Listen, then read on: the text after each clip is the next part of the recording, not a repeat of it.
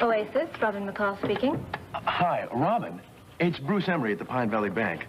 Listen, I have a question regarding your account. Really? Yeah, what is it?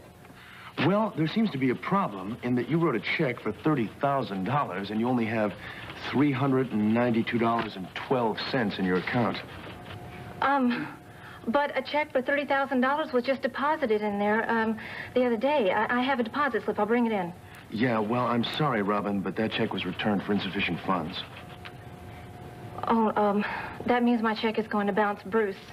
What can we do about this? Is there a way that we can stall this until I can take care of it? Please, Bruce, you owe me one. Listen, I know that. That's why I'm alerting you. But no matter how much we're grateful to you and Tad for foiling that bank robbery, we cannot alter bank policy. Okay, all right. Well, how long will you give me? Until closing time tonight. Tonight?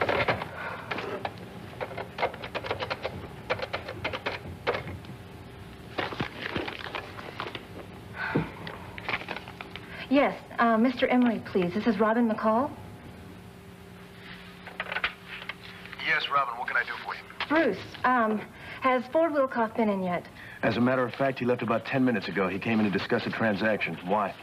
Oh, good. Okay, I can breathe again. So the account is all covered, all right? Oh, is it really? And when did all this happen?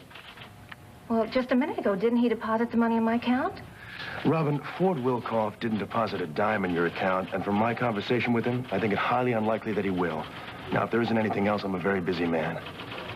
No, nothing. Yeah, I'll take care of myself, okay?